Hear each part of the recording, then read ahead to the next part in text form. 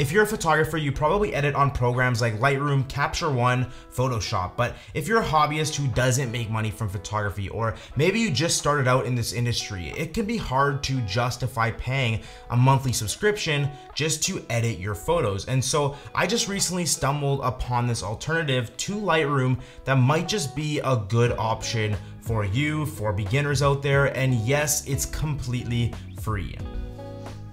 Darktable is an open source photo editing software made by photographers like you and I. Photographers can actually contribute to the build of this software by suggesting features and reporting problems, which is pretty awesome. At first glance, this software looks pretty similar to Lightroom with a lot of the same features, same windows. You can even tether directly to it. Now, like I said, I just found this program, but I did have a little bit of time to test it out and try some of its features to make this video for you. So I'm gonna import a photo here and kind of edit it similar to how I would edit in Lightroom or any other editing software. We'll talk about some of its features and how to get started in Darktable because it does have a big learning curve. When you first open Darktable, you gotta change the interface color. Something about it just looks horrible and just makes everything confusing. Trust me, if you go into your settings and change the theme to a darker one, you'll have a much better experience. Importing into Darktable is pretty much the same as Lightroom. We'll go up to the top here and click on Add to Library and just choose our photos. Once our photos are imported, you have the same sort of culling process as Lightroom, being able to scroll through all the photos using the 1 to 5 keys on your keyboard to give them a star rating. Double clicking on any photo will bring you into our editing workspace where we can actually start making our adjustments. So on the right here, you'll see all of our modules or tools, and there's a lot here. Like I almost want to say more than Lightroom. This is the tab view or setup I would recommend you stay in all the time. And basically it's the one where you can see all of your adjustments at the same place. To get there, just click on the tab you're currently on. If you click on the 3 sliders button here, this is our quick access panel. The confusing thing about this panel is that you don't have all those adjustments anymore. It's almost like a dumbed down version of each adjustment. So for example, if we scroll down to our white balance here, we can only adjust the temperature and tint. But what if I want to set my white balance by selecting a white point with my eyedropper tool? Well, you have to actually go into the technical tab here, scroll down to white balance, and now you have the eyedropper option. So I definitely recommend avoiding the quick access tab and just work within the technical grading and effects window, or again, go into the view where you can see everything. Now, if you find that you only use a handful of tools or it's still pretty confusing, you can actually create your own tab or view or workspace. All you have to do is click on the hamburger looking button here, click on manage presets, go up to new, and then create your own preset. You can change or remove the existing groups, create your own groups with different tools, or do what I did and create one with all the tools that are essential to me. Then go back up to the hamburger button and choose the custom workspace you just made.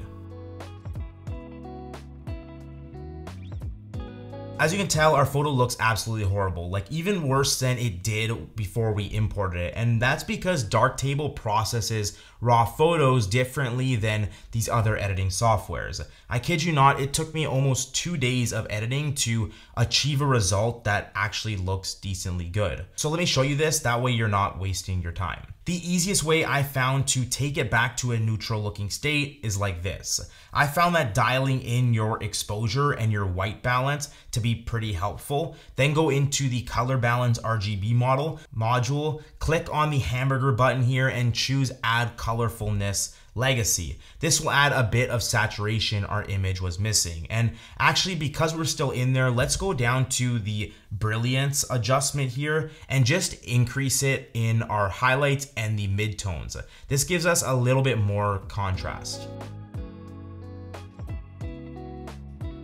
Now we just need to bring in some additional contrast, and to do that, we're gonna make a slight S-curve using our curve adjustment and make sure that preserve colors setting is set to none. Then go into our contrast, brightness, and saturation module and play around with these. Increase the contrast, increase the saturation if you need to. Lastly, we're gonna go back to exposure and just dial this in to where we want it. If you wanna reset any adjustment at any time, just click on this button right here. And if you wanna reset the entire photo, just go over to your history tab on the left here and click the same button.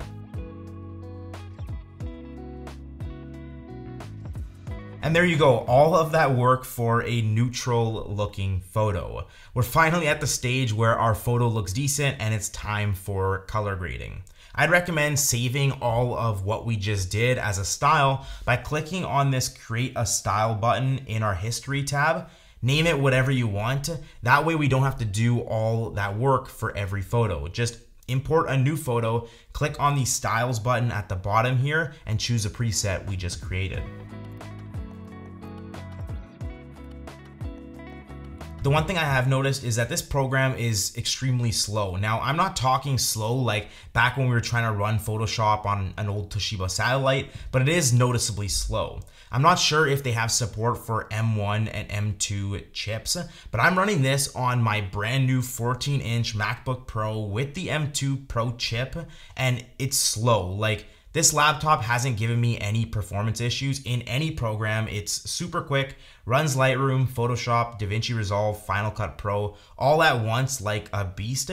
But then I come to Darktable and it's just absolutely horrible. It's actually the first time I've ever heard the fan come on this laptop.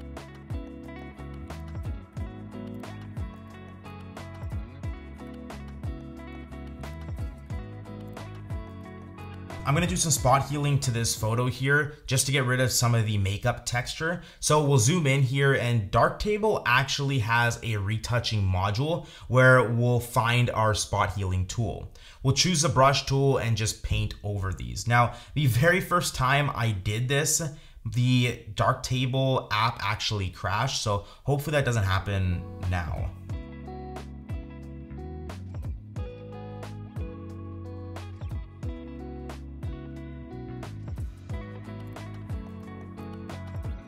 Let's go back to the original in our history tab here, click on take snapshot, then we're gonna click on our snapshot to show you the before and after.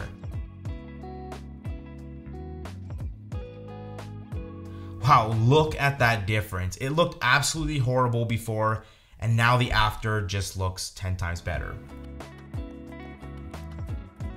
Now, like I said, Darktable is a free alternative to Lightroom, so even though it does have a ton of adjustments and modules, it doesn't have any AI tools. So we don't have any subject or background masking like we have in Lightroom, Avoto AI, or Photoshop, but we do still have masks. Under almost every adjustment, you'll notice masking options. To use them, just click on the pencil button here and then choose a masking shape.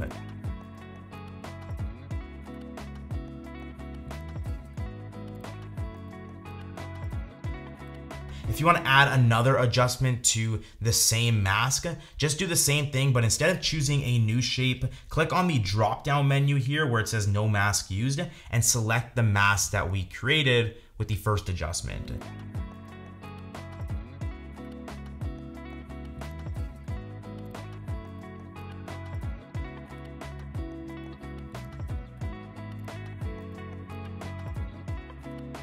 Now, if you are looking for a super powerful editing software with amazing AI features and masking, I'd highly recommend watching the video I made on Avoto AI. It'll be somewhere up here. But overall, I think Darktable is a decent program. Aside from the UI looking old and out of date, the way it processes RAWs is horrendous, and it being pretty slow, it's still a great option with a ton of powerful features for photographers. It's definitely not perfect, and sure, it could be better, but it's also free. So with that being said, I hope you enjoyed this video, and let me know what you think about Darktable down below. Make sure to subscribe if you haven't already, and I'll see you in the next one.